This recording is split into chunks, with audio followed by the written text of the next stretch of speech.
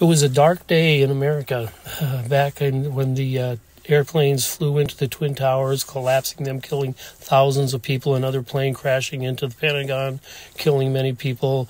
The time the jet airplane crashes into a field, killing everyone on board. Dark, dark time for us in the United States. You know, one of the things that I remember the most that really angered me back then, still kind of does a little bit, is the crowds in the countries where these terrorists originated from. I'm not going to mention the country. And the celebration, they were cheering, they were chanting, they were praising their God because the great Satan, the United States, had been brought to its knees.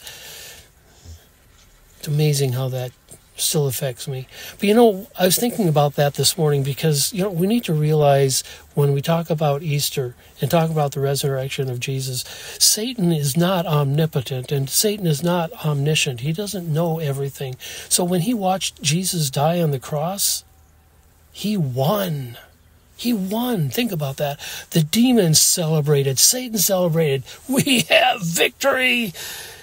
Until Sunday morning. One of the things we need to realize, we may feel defeated right now, but through Jesus Christ, we can be victorious over anything that comes our way. Satan has no control, no power over us. Have a great day. Think on that.